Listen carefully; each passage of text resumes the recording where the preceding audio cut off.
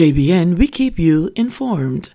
I am Michelle Jones, and in the news, Mumma and the City Post discuss backstabbing cronies and the dwindling finances in audio recording.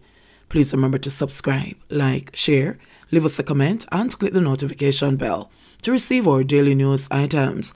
The first 77 minutes of the recording of an April 4, 2019 call between witness number 1 and 2 alleged members of the One Gang have now been played into the records of the court in the ongoing trial of 33 accused members of that outfit. The conversation, which purportedly involves the sole female accused Stephanie Christie, otherwise called Mumma, and the mysterious co-conspirator so far only identified as City Puss, saw the three ranting over several issues including backstabbing fellow cronies and the apparent finances of the criminal organization, which had seemingly gone downhill since the incarceration of alleged leader Andre Blackman Bryan. Christie, whom the witnesses said is a pastor, and was arrested on the grounds of her St. Thomas Church, in an expletive-laced rant, lamented the absence of loyalty amongst the remaining members of the gang, charging that the boy them a itch while we defend black man. Christie, who the witness had said during meetings of the gang, was prone to be abrasive and controlling. At one point in the recording, ironically told her calling partners that she'll be getting into a car to talk to them as Bushaviers, not knowing that she was being recorded and her comments would be shared with the police. The three during the call discussed another gang member who was since turned crown witness, accusing him of being less than truthful about the funds belonging to the gang of which he was trustee.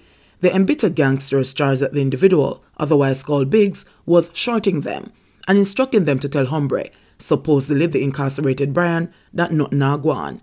Me can't tell the man that, City Post, who the witness has described as evil, declared in making his input to the conversation. Thief, them don't know nothing about loyalty. I just money them in a hustle them a hustle. Man them not try build nothing, he declared. He further expressed disgust over the fact that cronies had died and could not be given a proper burial, while others who were behind bars and offered bail could not get their freedom because of the gang's pitiful coffers. Me have go down in some strong prayer and fasting, Christie volunteered in noting the plight of two individuals. In the meantime, City Post gave his prescription for the treatment of the dogs versus the jankros, the two categories he had divided the gangsters who were taking sides into. all of you see a take side, it in them blood, them a corruption. You can't deal with the two of them the same way. When you can stone the dog, you have to shoot the jankro. And so you have to deal with them one day from Spanish Town, he stated. He further declared that when the gang was back to rights with its leader back in the saddle, a new breed of members would have to be recruited. Some little youth who don't know nothing, we have to instruct them and groom them so them don't get bad mind, he offered.